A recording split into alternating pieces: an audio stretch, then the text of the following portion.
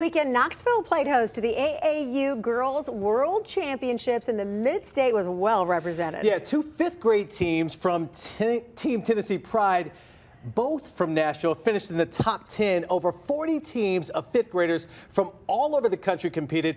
Congrats to Coach Zach and Beth and Coach Obar and Rusty, and a big shout out to all the ladies who proved Tennessee is synonymous with women's basketball. Look at you. Do you see a young woman right in the middle there on the right that looks exactly like Marius Payton?